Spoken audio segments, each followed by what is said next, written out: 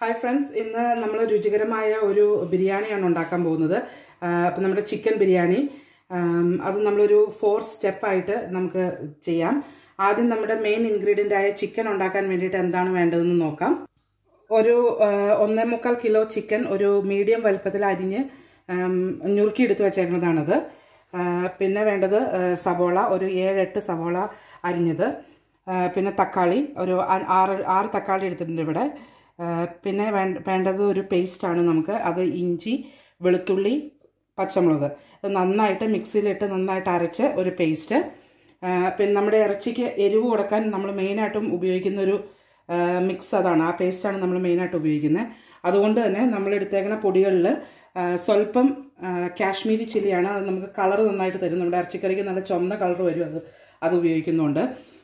പിന്നെ ചിക്കൻ മസാല, മഞ്ഞൾപ്പൊടി, മല്ലിപ്പൊടി, ഗരം മസാല അങ്ങനെ. പിന്നെ നമ്മുടെ തക്കാളിയുടെ ഒപ്പം തന്നെ ഇറച്ചിക്കറിക്ക് ഇച്ചിരി പുളി കിട്ടാൻ വേണ്ടിയിട്ട് നമ്മൾ അല്പം തൈര് എടുത്തിട്ടുണ്ട്. പിന്നെ ഉപ്പ് നമ്മുടെ പാകത്തിനനുസരിച്ച് ചേർക്കാനായിട്ട്. നമ്മുടെ സ്റ്റെപ്പ് 2 എന്ന് പറയുന്നത് റൈസിൻ്റെ ഇൻഗ്രീഡിയൻസ് ആണ്. അപ്പം ഞാനൊരു 5-6 പേർക്ക് കഴിക്കാനായിട്ട് ഒരു 4-5 ഗ്ലാസ് അരി എടുത്തിട്ടുണ്ട്. ബസ്മതി റൈസാണ്. പിന്നെ ഒരു നാരങ്ങ. പിന്നെ വേണ്ടത് നമ്മുടെ സ്പൈസസ് ആണ്.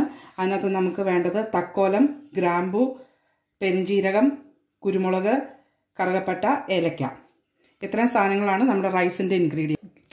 പിന്നെ പലപ്പോഴും എല്ലാവർക്കും ദം ബിരിയാണിയൊക്കെ ഉണ്ടാക്കുമ്പോൾ അതിൻ്റെ വെള്ളം കൂടിപ്പോവോ കുറഞ്ഞു പോവോ റൈസ് കുഴഞ്ഞു പോവോ അങ്ങനെയുള്ള ടെൻഷനൊന്നും വേണ്ട. ഇവിടെ നമ്മൾ സെപ്പറേറ്റ് ആയിട്ടാണ് റൈസും ചിക്കനും ഉണ്ടാക്കുന്നത്.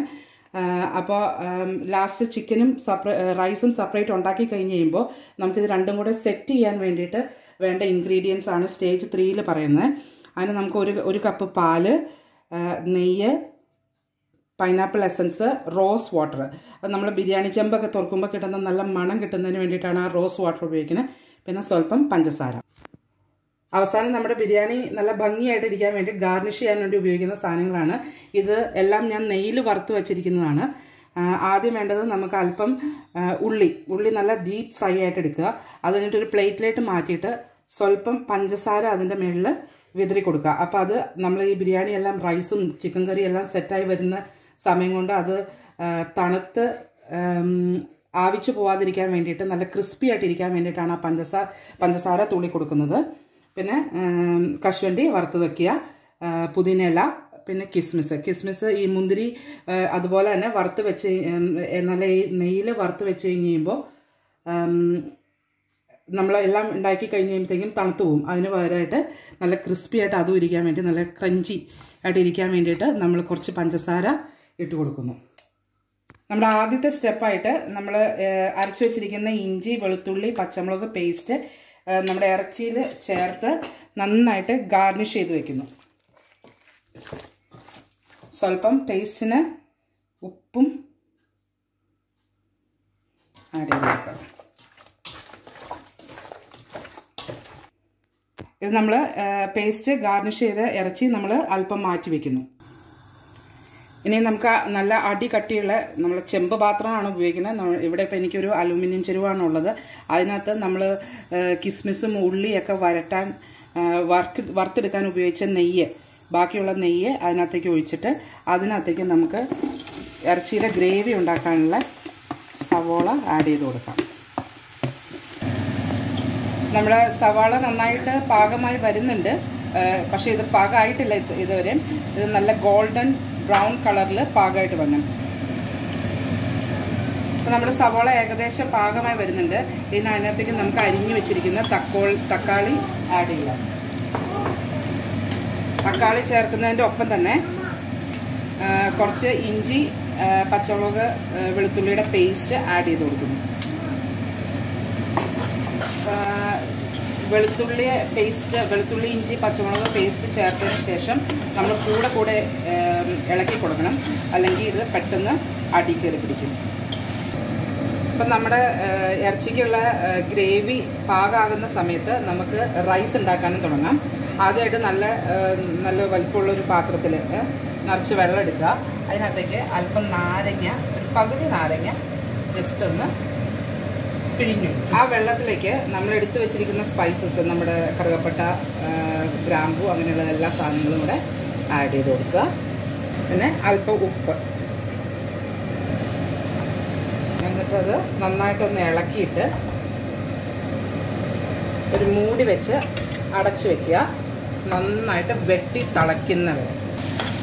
നമ്മുടെ സവോളയും തക്കാളിയും കൂടെ വഴറ്റി നല്ല ഗോൾഡൻ ബ്രൗൺ കളറിൽ, അതുപോലെ നമ്മുടെ ആ വഴറ്റിയ നെയ്യും ഉള്ളിയും കൂടെ ഇങ്ങനെ സെപ്പറേറ്റ് ആയിട്ട് നിൽക്കുന്ന നമുക്ക് പാത്രത്തിൽ കാണാൻ പറ്റും. അങ്ങനെ ആകുന്ന പരുവത്തിൽ നമ്മൾ എടുത്തു വച്ചിരിക്കുന്ന പൊടികൾ അതെല്ലാം നമുക്കങ്ങ് ആഡ് ചെയ്ത് കൊടുക്കാം. 2 മിനിറ്റ് നന്നായിട്ട് ഇളക്കി കൊടുക്കണം. അത് പൊടിയൊന്നും അടി കയറി പിടിക്കാതിരിക്കാൻ വേണ്ടിയിട്ടാണ്. നമ്മുടെ മസാല നന്നായിട്ട് പിടിച്ചു വന്നിട്ടുണ്ട്. അതിനകത്തേക്ക് നമ്മൾ ഗാർണിഷ് ചെയ്ത് വെച്ചിരിക്കുന്ന ഇറച്ചി ആഡ് ചെയ്യാം. നന്നായിട്ട് മിക്സ് ചെയ്യുക നമ്മുടെ ഉള്ളിയും ഇറച്ചിയും കൂടെ. ഒട്ടും തന്നെ വെള്ളം ചേർത്ത് കൊടുക്കരുത്. ഇപ്പോൾ നമ്മൾ ഉണ്ടാക്കുന്ന ഇറച്ചിക്കകത്ത് വെള്ളം ഇല്ല. നന്നായിട്ട് മിക്സ് ചെയ്തതിന് ശേഷം തീയ സിമ്മിലിട്ടതിന് ശേഷം അത് നന്നായിട്ട് മൂടി വെച്ച് വേവിക്കുക. ഇടയ്ക്ക് നമ്മുടെ ചിക്കൻ മൂടി തുറന്ന് ഇളക്കി കൊടുക്കണം.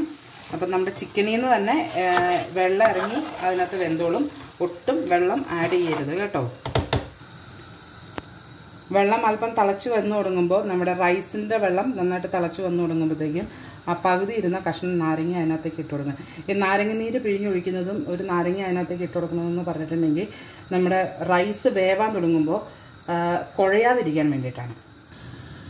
നമ്മുടെ അരിക്ക് വെച്ചിരിക്കുന്ന വെള്ളം നന്നായിട്ട് വെട്ടി തിളച്ചിട്ടുണ്ട്. ഇത് വെട്ടി തിളയ്ക്കുന്ന വരെ വെക്കണം. എന്നാലാണ് നമ്മളിട്ട സ്പൈസസിൻ്റെയൊക്കെ എസൻസ് ആ വെള്ളത്തിലേക്ക് ഇറങ്ങുള്ളൂ. പിന്നെ ഇനി നമ്മൾ അരി ഇടാൻ പോവാണ്. പക്ഷെ അരി ഇടുന്നതിന് മുമ്പ് വെള്ളത്തിന് നന്നായിട്ട് ഉപ്പുണ്ടോ എന്ന് നമ്മൾ ശ്രദ്ധിക്കണം. അല്ലെങ്കിൽ നമുക്ക് വെന്ത് വന്ന ചോറിന്, അതായത് ബസ്മതി റൈസിന് ഉപ്പുണ്ടാവില്ല. അതുകൊണ്ട് നന്നായിട്ട് പാകത്തിനുള്ള ഉപ്പായിരിക്കണം. പിന്നെ നമ്മൾ കഴുകി വെച്ചിരിക്കുന്ന അരി നമുക്ക് ആഡ് ചെയ്ത് കൊടുക്കാം ഇതിനകത്തേക്ക്. അരി ഇട്ടതിന് ശേഷം നമുക്ക് ആ പാത്രം മൂടി വയ്ക്കാം. നമ്മുടെ ഇറച്ചിക്കറി ഇടയ്ക്കിടയ്ക്ക് അടി പിടിക്കാതെ ഇളക്കി കൊടുത്തുകൊണ്ടിരിക്കണം. നമ്മളിതിനകത്ത് വെള്ളമൊന്നും ചേർക്കുന്നില്ലാത്തതുകൊണ്ട് അടി പിടിക്കാനുള്ള ചാൻസസ് വളരെ കൂടുതലാണ്. അതുകൊണ്ട് ഇങ്ങനെ ഇളക്കി കൊടുത്തുകൊണ്ട് നമ്മുടെ അരി നന്നായിട്ട് വെന്ത് വന്നിട്ടുണ്ട്. അപ്പം നമ്മളത് ഓർന്നെടുത്ത് നോക്കുമ്പോൾ ഒരു ചെറിയ കടി കിട്ടുന്നതാണ് നമ്മുടെ അരിയുടെ പാകം. ഒത്തിരി വെന്ത് പോകരുത്. അപ്പോൾ ഒരു ചെറിയ കടി കിട്ടുന്നതാണ് അരിയുടെ പാകം. ഇനി നമ്മുടെ ചിക്കൻ പാകമായിട്ടുണ്ട്. ഇതാണ് ചിക്കൻ്റെ പാകം. നമ്മൾ ആ ഉപയോഗിച്ചിരുന്ന വെള്ളമൊക്കെ നന്നായിട്ട് വറ്റി നമ്മൾ ആ ഉപയോഗിച്ച നെയ്യ് നമ്മുടെ ചിക്കൻ്റെ മേളിൽ കാണാം. സെപ്പറേറ്റ് ആയിട്ട് ചിക്കൻ കഷ്ണവും ഇത് നെയ്യ് ഇങ്ങനെ സെപ്പറേറ്റ് ആയിട്ട് വന്നേക്കണം കാണാം. ഇതാണ് ചിക്കൻ്റെ പാകം.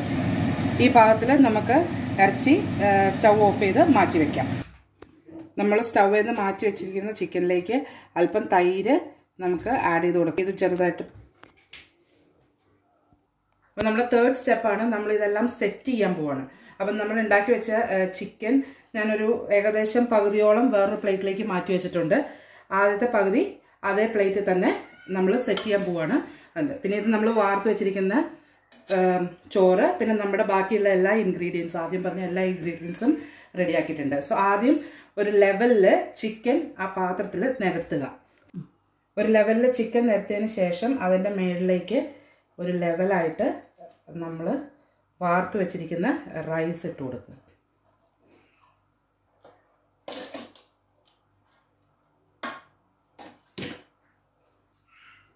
നമ്മൾ പകുതി റൈസ് നമ്മൾ ആ ചിക്കൻ്റെ മുകളിൽ ഒരു ലെവലിൽ നിരത്തി അതിൻ്റെ മുകളിലേക്ക് നമ്മൾ അല്പം പഞ്ചസാര വിതറി കൊടുക്കുകയാണ്. ഇത് ആദ്യം പറഞ്ഞ ടെക്നിക്ക് തന്നെയാണ്. നമ്മുടെ റൈസ് നല്ല ക്രിസ്പി ആയിട്ടിരിക്കാൻ വേണ്ടിയിട്ടാണ് നമ്മൾ ആ പഞ്ചസാര ഇട്ട് കൊടുക്കുന്നത്.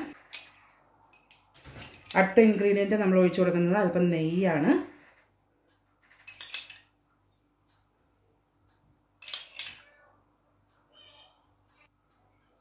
അത് കഴിഞ്ഞിട്ട് നമ്മൾ വറുത്ത് വെച്ചിരിക്കുന്ന കിസ്മിസ് നന്നായിട്ട് വിതറി കൊടുക്കുക. അതിന് ശേഷം അണ്ടിപ്പരിപ്പ് ലെയറായിട്ട് വിതറി കൊടുക്കുക. അതിനുശേഷം പുതിനയില നന്നായിട്ട് ഇട്ട് കൊടുക്കുന്നത് ബിരിയാണിക്ക് നല്ലതാണ്. കാരണം ഡൈജഷനൊക്കെ നല്ല സാധനമാണ്.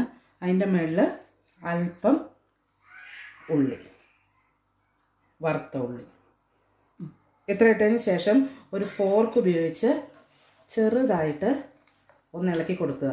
നമ്മൾ ഒത്തിരി താഴേക്ക് ഇളക്കരുത്. അപ്പം നമ്മുടെ ചിക്കനെ ഡിസ്റ്റർബ് ചെയ്യില്ലാത്ത രീതിയിൽ നമ്മുടെ റൈസിനെ മാത്രം ഇട്ട് മുകളിലൊന്ന് ഇളക്കി കൊടുക്കുക. അപ്പം നമ്മുടെ പഞ്ചസാരയും നെയ്യും ഇതെല്ലാം ഒന്ന് എല്ലായിടത്തും ഇളകി ചേരാൻ വേണ്ടിയിട്ടാണ് അങ്ങനെ ഒന്ന് ഇളക്കി കൊടുക്കുക. എന്നിട്ട് അതുപോലെ തന്നെ റൈസ് ലെവലായിട്ട് വെക്കുക. ഇനി ഈ ലെവൽ റൈസിന് മുകളിലേക്ക് നമ്മൾ ബാക്കി എടുത്ത് വെച്ചിരിക്കുന്ന ചിക്കൻ ചേർത്ത് കൊടുക്കുക.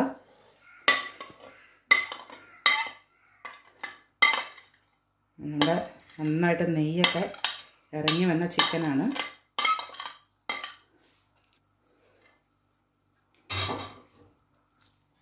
ഈ ചിക്കനെ നിരത്തി ഒരു ലെവലിൽ ഈ ചോറിൻ്റെ മുകളിൽ അടുത്ത ലെയറായിട്ട് വരാം. അപ്പോൾ നമ്മൾ ചിക്കൻ്റെ ഒരു ലെയർ ഇട്ടു, പിന്നെ ചോറിൻ്റെ ഒരു ലെയർ ഇട്ടു, വീണ്ടും നമ്മളൊരു ചിക്കൻ്റെ ലെയർ ഇടുകയാണ്. ആ ചിക്കന് ശേഷം ബാക്കിയിരിക്കുന്ന റൈസ് നമ്മൾ ഫോർത്ത് ലെയറായിട്ട് ഇട്ട് കൊടുക്കണം. റൈസിൻ്റെ മുകളിലേക്ക് നമ്മൾ ആദ്യം ചെയ്ത പോലെ തന്നെ ഒരു സ്പൂൺ പഞ്ചസാര ഇട്ട് കൊടുക്കുന്നു. ഏകദേശം 3 സ്പൂൺ നെയ്യും ഒഴിക്കുന്നു. അതിനുശേഷം കിസ്മിസ് നന്നായിട്ട് വിതറുന്നു. മുഴുവൻ കിസ്മിസ് വിതറി തീർക്കരുത്.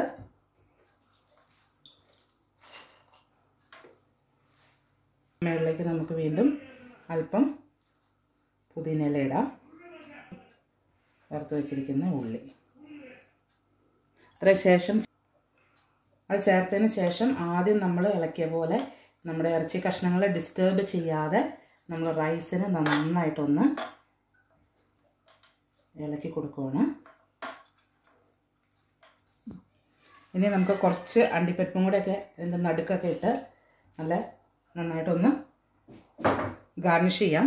നമ്മൾ ബിരിയാണി കഴിക്കുമ്പോൾ അണ്ടിപ്പരിപ്പ് മുന്തിരിയൊക്കെ കടിക്കാൻ കിട്ടുന്നത് നമ്മുടെ കുഞ്ഞുങ്ങൾക്കൊക്കെ ആണെങ്കിലും ഒത്തിരി ഇഷ്ടമുള്ളതാണ്. ഇനി നമ്മൾ ലാസ്റ്റ് നമ്മളെടുത്ത് വെച്ചിരിക്കുന്ന പാലിലേക്ക് നമ്മളൊരു 1.5 സ്പൂൺ പഞ്ചസാര ആഡ് ചെയ്ത് കൊടുക്കുന്നു.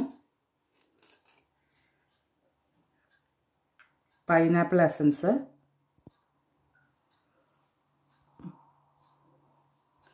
റോസ് വാട്ടർ ആഡ് ചെയ്യുന്നു. ഏറ്റവും ലാസ്റ്റ് നമ്മൾ പാലും എല്ലാ എസൻസും കൂടെ മിക്സ് ചെയ്തിട്ട് അത് നമ്മൾ ഈ ബിരിയാണിയുടെ സൈഡ് വഴി ഇങ്ങനെ ഒഴിച്ചു കൊടുക്കുന്നു.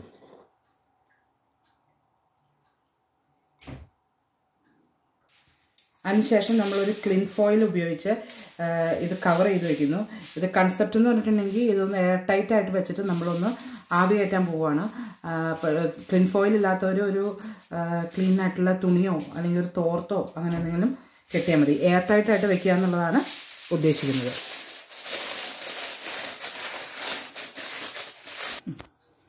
അപ്പോൾ നമ്മൾ നന്നായിട്ടൊന്ന് സീൽ ചെയ്തതിന് ശേഷം അടപ്പ് വെച്ച് മൂടിയതിന് ശേഷം നമ്മളൊരു ലോ ഫ്ലെയിമിൽ ഒരു സിമ്മിലിട്ട് നമ്മളൊരു 5 മിനിറ്റ് ഇതൊന്ന് നമ്മൾ വേവിക്കാൻ വെക്കുക. നമ്മൾ ഇത് എല്ലാ ഇൻഗ്രീഡിയൻസും നമ്മുടെ വെന്തേക്കുന്നതാണ്. ഇത് എല്ലാം നമ്മുടെ ഇൻഗ്രീഡിയൻസും വെന്തിരിക്കുന്നതാണ്. പക്ഷെ നമ്മൾ ഈ പ്രൊസീജിയർ ചെയ്യണം എന്തിനാണെന്ന് വെച്ചിട്ടുണ്ടെങ്കിൽ അതിൻ്റെ അരോമ വരാൻ വേണ്ടിയിട്ടാണ്.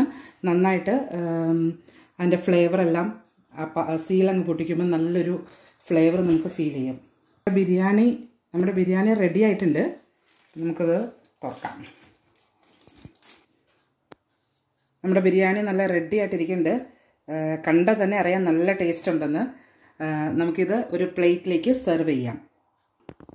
നമ്മൾ ബിരിയാണി സെർവ് ചെയ്യുമ്പോഴും നമ്മൾ ശ്രദ്ധിക്കേണ്ട ഒരു കാര്യമുണ്ട്. നമ്മൾ ചുമ്മാ കുത്തി ഇളക്കി ബിരിയാണി എടുക്കരുത്. നല്ലൊരു സൈഡ് വൈസ് കട്ട് ചെയ്തെടുക്കണം.